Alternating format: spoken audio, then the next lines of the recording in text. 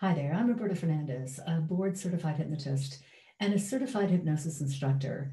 And because we're online, we can be anywhere in the world you want to be. And today we're coming from Verano in Italy. I had a great idea for a blog this week, and then Wednesday happened, and that changed a lot.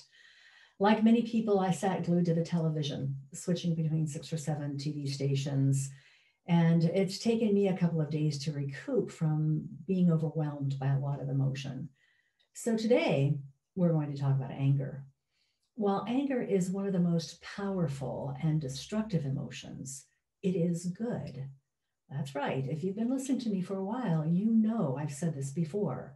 All emotions are good. They're your internal GPS system that tells you that you're not getting something that you need or that you want. Now, you might think that anger is bad because of the way that some people behave when they're angry. And to most, the behaviors that we witnessed at our nation's capital were not the best way to deal with anger. Those behaviors actually make it worse because now people focus on your angry actions rather than upon your need. So let's talk for a moment about what anger is trying to tell you. Anger is your perception that something isn't fair, and there's a desire within you to make it fair. When you feel angry, the first thing you have to do is to make sure that it's anger that you're really feeling. Because, like a wolf in sheep's clothing, it's easy to misinterpret anger. And like all negative emotions, they can become habitual because when you consistently get what you want by being angry, by expressing that anger, it becomes a default emotion, but it may not be the real emotion that you're feeling. So you have to ask yourself, am I angry or am I frustrated? Or are you really sad because you feel you've lost something or someone that is of value to you?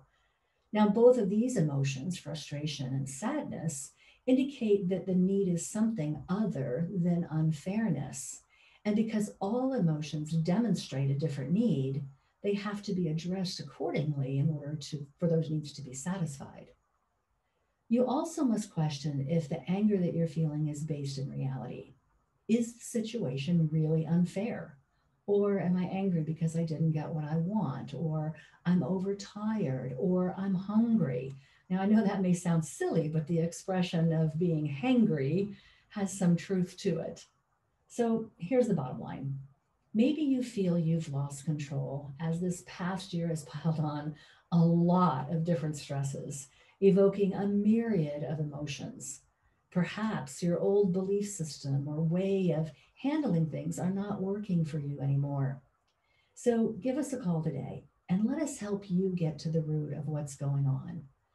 I'm Roberta Fernandez, helping you take back control by unlocking the power of your mind to reach your goals of any kind.